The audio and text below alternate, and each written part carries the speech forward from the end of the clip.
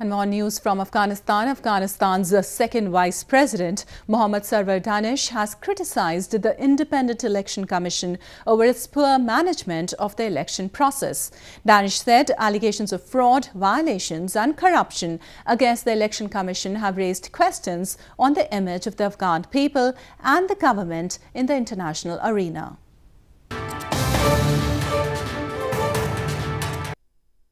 Afghanistan's second Vice President Mohammad Danish on Sunday criticized the Independent Election Commission or IEC over its poor management of the works in the election process. Danish said allegations of fraud, violations and corruption against the Election Commission have raised questions on the image of the Afghan people and the government in the international arena.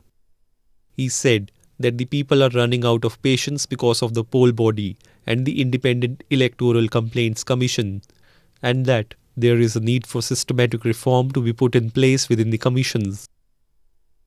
کمیسیون‌های انتخاباتی باید بدانند که کاسه صبر مردم افغانستان لبریز شده و بیش از این نمی‌توانند ضعف‌ها و ناکارآمدی‌ها را تحمل کنند و اکنون مکلفیت حکومت وحدت ملی است که اصلاحات همه‌جانبه را باید روی دست بگیرد.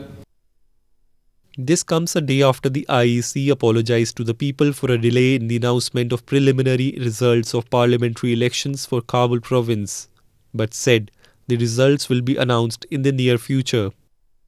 The Election Commission said bringing more transparency in the process was the reason for a delay in the announcement.